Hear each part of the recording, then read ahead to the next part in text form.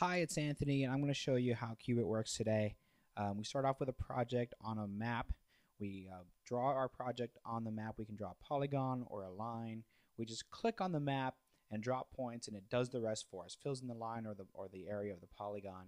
You double click on the last point to finish your geography. If you want, you can also send us a shapefile. That'll work too. For the demonstration purposes, we're going to use a line here.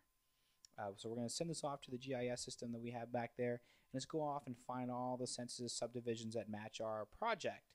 And this will give us a small, short EJ estimator that tells us about minority races or low-income populations in the area of our project. So let's take a look at the socio report preview, and this you can do this anytime on the site.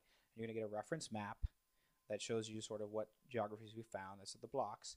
And then we're going to show you what a preview of the report: race data, population data, income, transportation, age, and disability. You can look at all the data sources there online.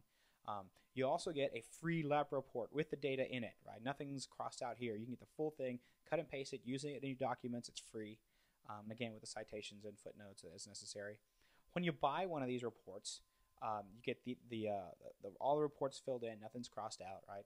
You also get a reference map with the geographies labeled, and you get a Word document version of the doc, and you get a shapefile that you can use in your GIS systems for your documents, however you need to use them.